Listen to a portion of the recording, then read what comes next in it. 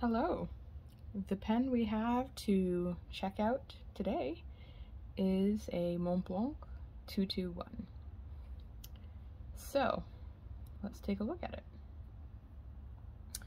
It is a nice deep green resin. On either side we have the traditional Montblanc symbol. Flush on this side and almost like an embedded or embossed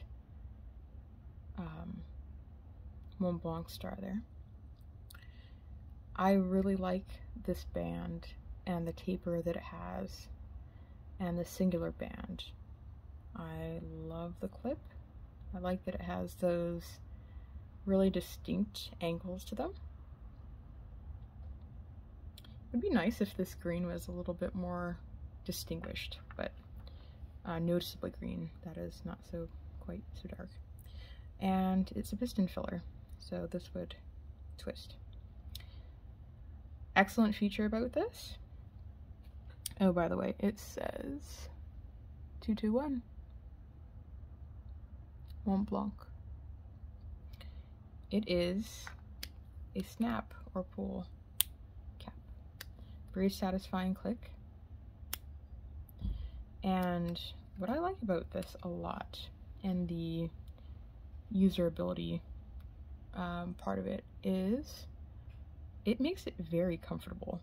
There's a bit of a step here, and those little I don't know, bands that it clips into, but the grip section is so long that I never feel them.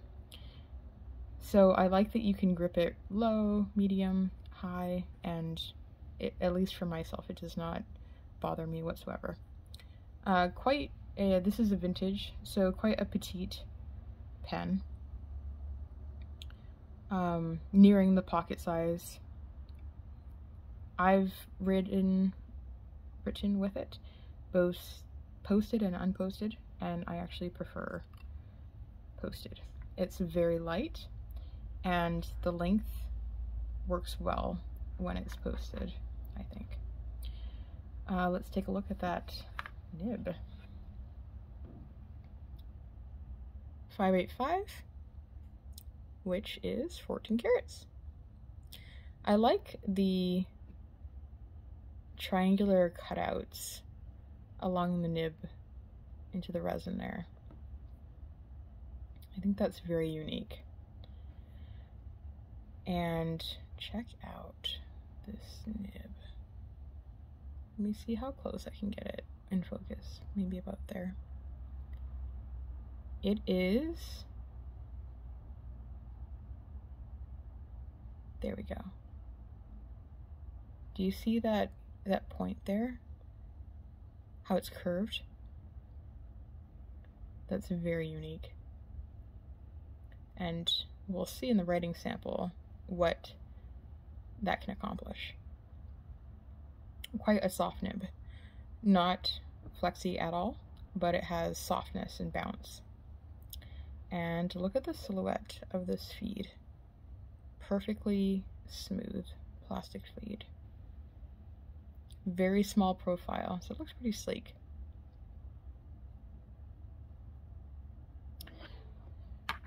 I won't demonstrate this, but this unscrews and you have access into the piston reservoir, so you could actually fill it through the nib or through the access point here, which also makes it very easy to flush out the nib. So very, very easy to clean, because you can also flush water into the reservoir there, so that you wouldn't have to continuously manually operate the piston filler here. So you can just open it all the way out, flush it out on both ends, and that makes the cleaning very, very easy. All right, next we'll talk about what this is inked up with. All right, here's a ink swatch of Sailor Kobe number 34 Saracuan Tea Green. Nice shading, quite saturated. Really like this ink. It writes beautifully, it flows beautifully, and I love the color. I have checked out a lot of greens, but I really like this hue. Maybe because it reminds me of matcha, but it's quickly became a favorite. I got this in a sample vial, so I don't have the bottle to show, but this is the ink swatch, and I'll be putting it to paper with the Montblanc.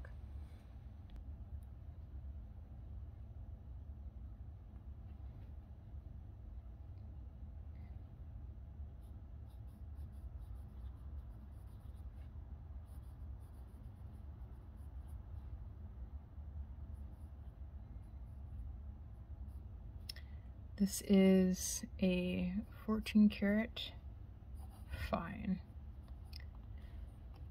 and the fine is quite generous.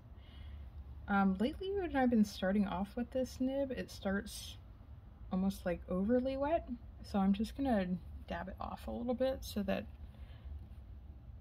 you can get a truer representation of what this pen actually writes like. That's more realistic.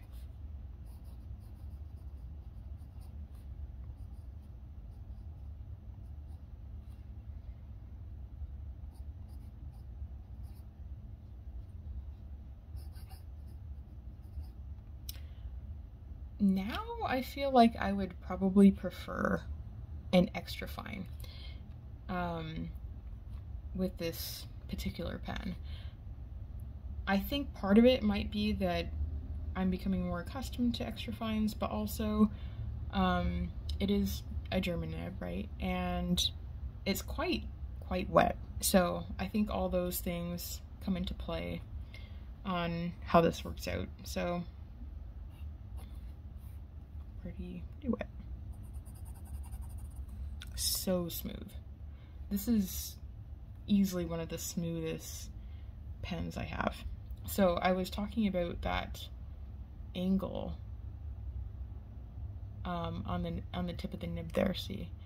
So if you write with the pen more at a higher angle,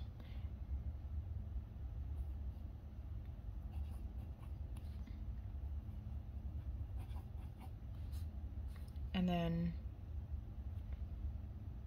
more of a medium,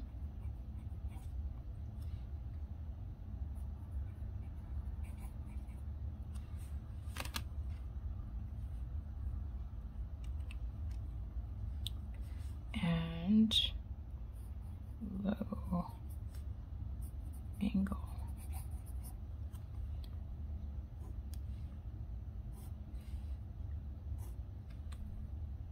I see the biggest difference in the high angle, I would say for sure, but and the reverse writing is kind of scratchy, but it actually does flow. Probably not for long. I can feel it getting dried out already. So there's that. Let's do some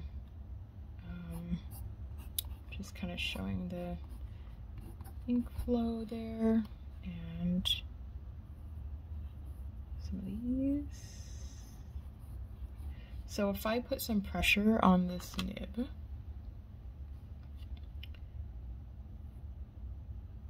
it will get wetter.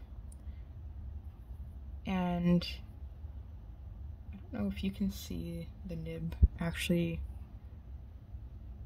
bending much there, but it does. If I could get a side view, it has a lot of bounce.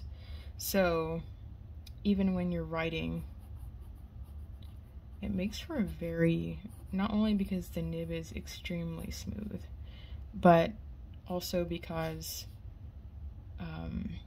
the ink flow, but it's a very smooth writer.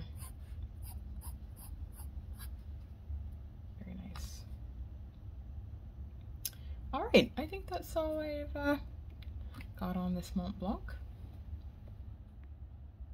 There we go.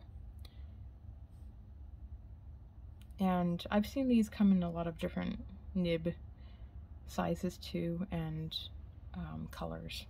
It's kind of refreshing to see some Montblancs with some color. The burgundy one's gorgeous. So there it is.